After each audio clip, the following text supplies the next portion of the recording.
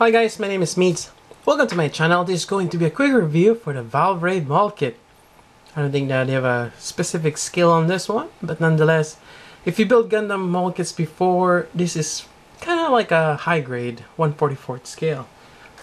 And I really like the design, and actually kind of reminds me of Tiger and Bunny, which I think the mech designers are from Tiger and Bunny, so that's where we get that likeness. And I'm just gonna go over the things I like about this kit and probably the accessories. So first off, it does come with a stand, which is great. And as I spin it around, this is pretty much a bare build. No stickers or paint. Just if you were just not build it out of the box. You do have plenty of stickers, as you can see here, lots of them. But I prefer painting them, so eventually I'll get there.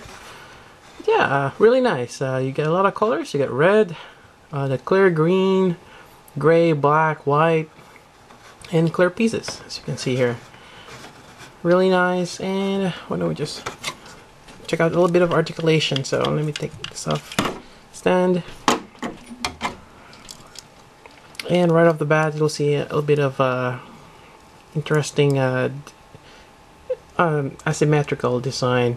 You have a red stripe here, which goes all the way to the back.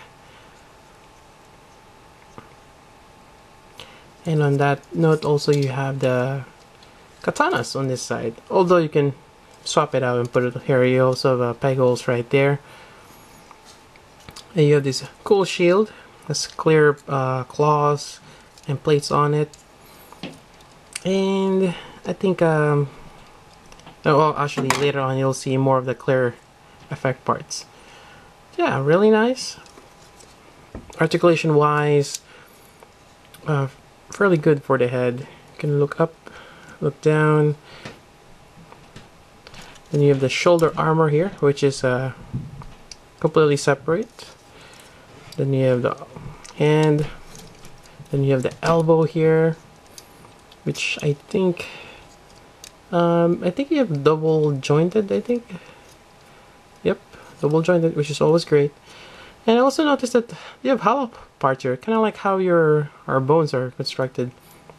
I like the skeletal frame. And same thing with the legs. You have that hollow part right here. It's actually kind of cool. I like that design. Then you have the clear parts here, slightly pink. Same thing on the back. Again, kind of reminds me of Tiger and Bunny. Knee articulation, really good also. With a full bend, you have actually, let me do that on the red piece here, so you can see it actually moves along with the bend, which is really great. Let me take this out. Yeah. Oh, I think I drop the blade here, clear parts for the shield. Let's see, where's that peg? There we go. And you have the wings on the back, although the connection on this one is kind of flimsy. Well, maybe I'm just not putting it correctly, but it's kind of falls off quite easily for me, but right now it's holding fine. But you can rotate this part here, so it's kind of like butterfly wings. And it makes you wonder why I put it on your Turn A Gundam. But yeah, I like this wings. It kind of gives that really nice cape-like, or I guess wings. It seems like he's a fairy. Yep. And now you can move it forward, back. So a simple joint there. It's a little bit fragile, so you gotta be careful a little bit. Then I think you have a little bit of gimmicks here on the side. You can take this out. You have a little bit of a short dagger. I think that's what the. I'm not sure if he used that on the anime yet. I do want to point out this is kind of like Gundam Seed. Really great mech design. Anime, not so much to my liking. So I just want to point it out there. I kind of stopped watching Valvrave. Maybe I'll get back to it, but it gets ridiculous. after the 4th episode. I mean, the first part was great. Kind of, oh, I want to watch more. Then after, I'm like, okay, it's nah. Well, that's that. Hips. Again, good articulation. You have a lot of bend. Oh, not so much on that way, but and from the foot, it doesn't have a heel, but a fairly good articulation. And again, really nice. Let me go over the weapon. So you have 2 katanas with varying lengths, as you can see here, and they're actually on the. Let me have them stand here. A clear on the clear sprue. So they're clear, and some people might not like that, but actually I kind of like it because it shines really well with the light and kind of gives you that semi-chrome. It's not chrome, but it's clear. You know, nonetheless, I like it, and I think you might have some stickers. I actually haven't really looked at the stickers of how they are connected. Maybe they have something for the hilt. And I got a goodie bag here with all the other parts, and I'm just gonna take them out. It does have some hands here for holding weapons, so let me just do that right now. No breaking it. And that's pretty much how you're gonna connect the shield right there.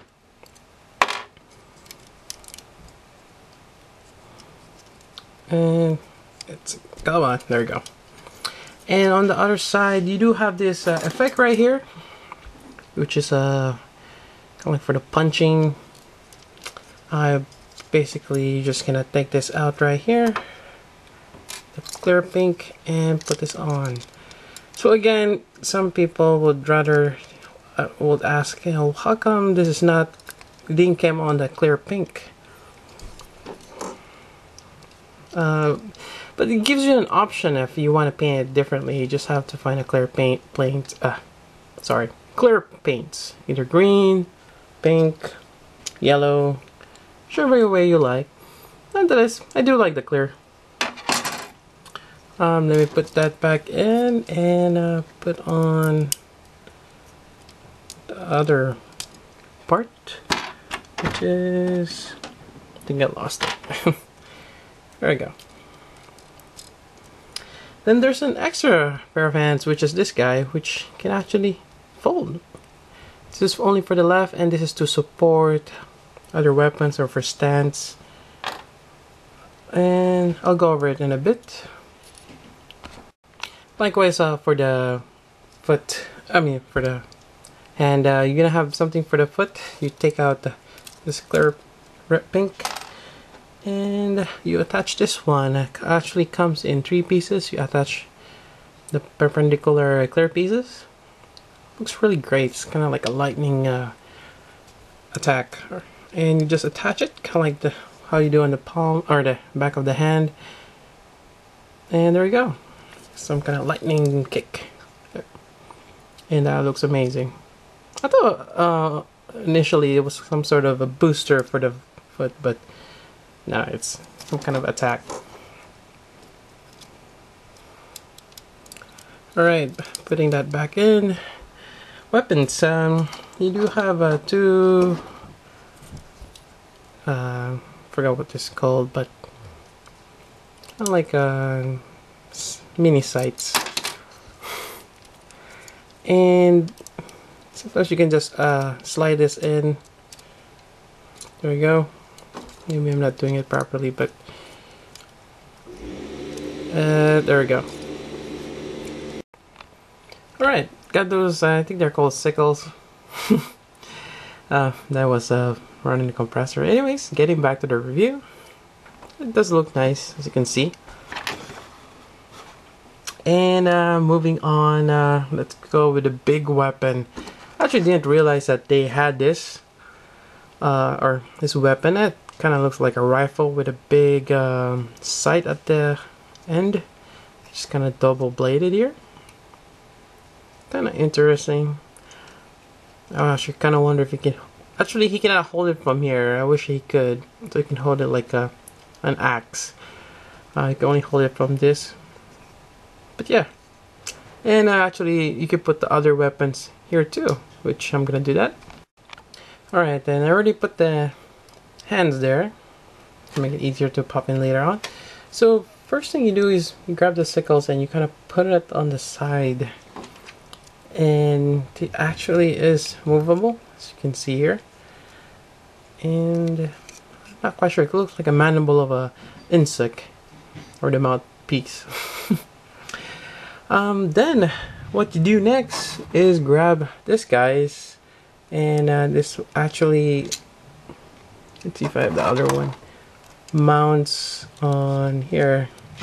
Might be doing it incorrectly, but right there.